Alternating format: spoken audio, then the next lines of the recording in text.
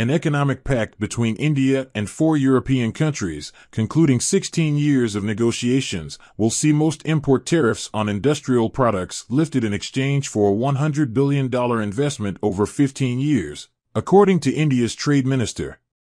Prime Minister Narendra Modi aims to achieve annual exports of $1 trillion by 2030, with recent trade pacts signed with Australia and the United Arab Emirates, and negotiations nearing completion with Britain.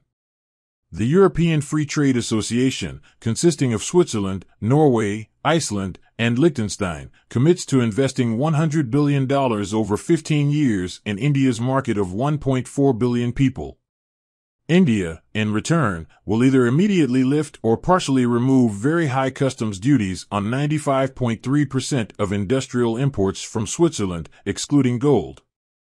Norwegian companies, facing high import taxes of up to 40% on certain goods exported to India, will now benefit from zero import taxes on nearly all Norwegian goods under the new agreement.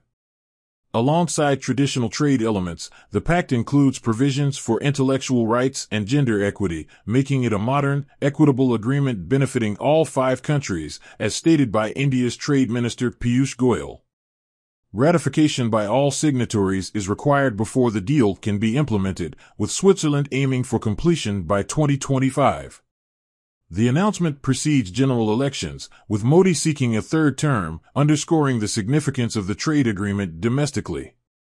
India plans to reduce its bound tariff rate on gold from 40% to 39%, expecting minimal impact on gold imports from Switzerland, estimated at $16 billion in the last fiscal year. India ranks as the 5th largest trading partner for the European Free Trade Association Group, with $25 billion in two-way trade recorded in 2023, according to estimates by India's Trade Ministry. Although the pact may not immediately address India's trade gap with the EFTA countries, analysts anticipate increased investment in critical sectors such as medical devices and clean energy, leveraging Swiss and Norwegian technologies to expand exports. As India continues to position itself as a global economic powerhouse, such trade pacts play a crucial role in attracting foreign investment and driving economic growth. Let me know your thoughts and be sure to subscribe.